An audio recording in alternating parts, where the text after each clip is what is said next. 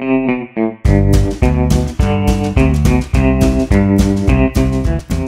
let's say you've identified a whole bunch of mushroom samples and now you actually want to culture them. What do? Well, there's 3 steps to actually culturing a mushroom. So step 1, you're going to need one of 2 things. Either one of these, which is a petri dish containing an agar gel, or one of these, which is a jar of growing medium. Now, the major advantage of a petri dish is that you can see on the right, it's really easy to identify if you're growing the mushrooms. If you have contaminations, it's easy to pull them off. Now, another major advantage of petri dishes is that we can also control the types of nutrients they're getting. So typically what we'll do is we'll grow the mushrooms in a dry malt extract agar. And this is a general purpose fungus food, works really well and grows just about any type of fungus you want. But let's say we want to prepare the mushrooms to grow in a more protein-rich environment. Well, in that case, we can change the mixture to dry malt extract as well as spirulina powder. If we want to make them better, we're able at working with carbon-rich sources. We can go with an activated carbon. And if we really hate the mushrooms, we can pick something that doesn't really grow fungus that well at all, potato starch dextrose.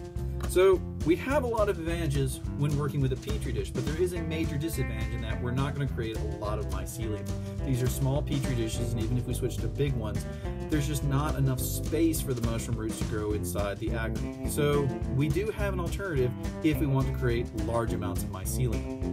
Now, an alternative to the agar plates are liquid medias, in this case dry malt extract dissolved in water, and a major advantage of this is when we create large amounts of mycelium or mushroom roots. The downside though is if we have any type of contamination, we're going to get a widespread growth. So when it comes to this, we typically see it in 3 stages. We see the media being added, we see the initial onset, and then we see the true growth of the mycelium within a week or so. Now in reality, you're going to probably have to bounce back and forth between the two. So use the petri dish to isolate the mushrooms roots that you want, use liquid media to create large amounts, or maybe you have to use 2 petri dishes, one to isolate the roots, the second one to make sure it's just the roots, not contamination. What we want to build to though is step 2. And step 2, this is called the stage 2 medium.